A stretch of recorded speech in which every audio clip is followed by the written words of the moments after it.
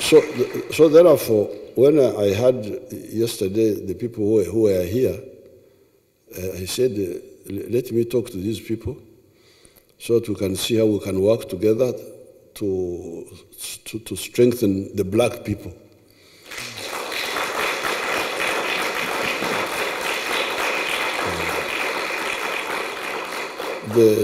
All over the world, and here for the people who are coming from the US, here we are struggling with the 4 principles.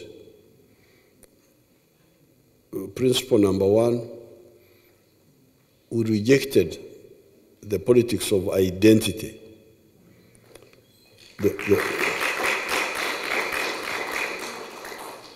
The politics of religion, of tribes, because we said all these people, even if they have got different identities, but they have got similar needs. So why do you talk about identity and you don't talk about their needs? Hunger, poverty, disease, underdevelopment. Why don't you talk about that? Why do you talk about identity? And I like to give the example of my tribe, because my tribe, these people know it. They are cattle keepers. They are people of cows. Now, when you examine them, the question is, how can my tribe be prosperous? The only way they can be prosperous is to sell what they produce. And what do they produce? They produce milk, they produce beef, they produce bananas. But when you study carefully, they don't buy from one another.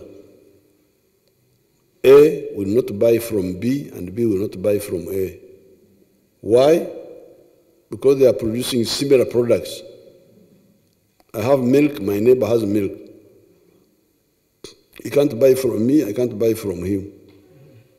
I have beef, he has got beef. I've got bananas, he has got... So really, the people who help my tribe to be prosperous are the other tribes of Uganda.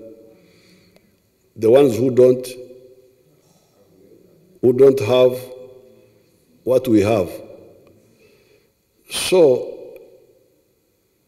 when I come and talk my tribe, I emphasize my tribe instead of emphasizing Uganda. I am actually an enemy of Uganda, of my tribe first.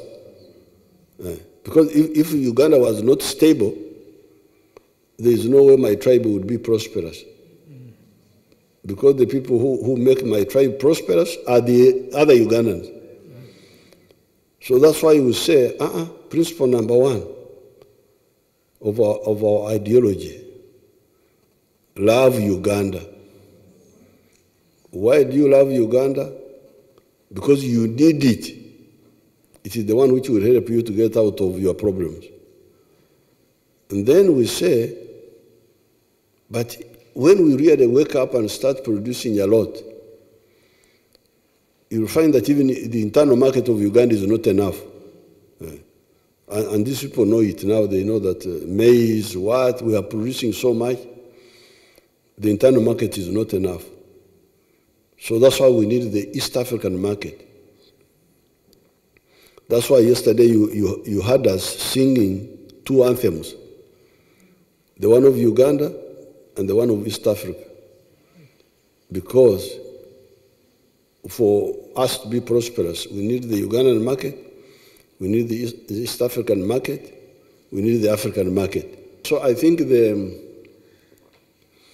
African people on the globe should see how to resolve the issue of linking through the market. What I produce, you buy. What you produce, I buy. So that we empower one another through the market linkages. But secondly, the issue of loss of value, because part of the problem why Africa is still lagging behind is that we lose a lot of value every day. If, for instance, you take the coffee business, the coffee business in the world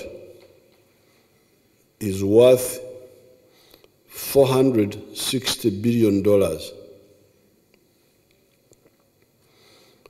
But all the coffee growing countries in the world, out of this 460 billion, they share only 25 billion.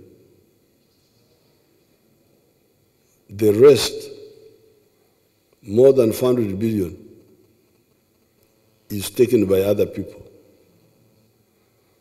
And when it comes to Africa, Africa shares only 2.5 billion out of the 460 billion. And Uganda takes almost 900 million of that, of the 2.5 billion. 900 million is taken by Uganda. But what is the problem? The problem is that Africa ends at growing the coffee and dehusking the coffee. Dehusking means remove the husk, and you sell like that. Now, when somebody takes it, he roasts the coffee, grinds it, packs it. That's how he gets all the other value. Now, when you sell the husked coffee, good quality, you get about $2.5 per kilo. Now, when somebody roasts it and does the rest, he gets 40. For what you got two and a half, for him he gets 40. Now, that means loss of money per kilogram. Per kilogram, we are losing money per kilogram. And jobs. Because remember, the one who is manning the roasting machine is not an African girl or boy. The one who is doing the grinding is not an African boy. The one who is doing the packaging.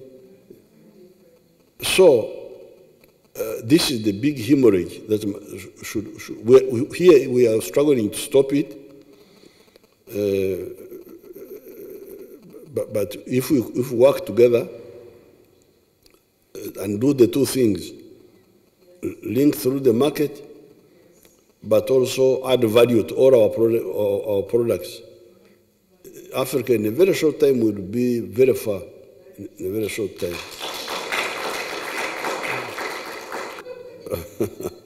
So okay. they wanted to even go there because of that war. They have lost so much property, and the war continues. The person they can, and in the US, these people from Cameroon have links to both. Mistakes.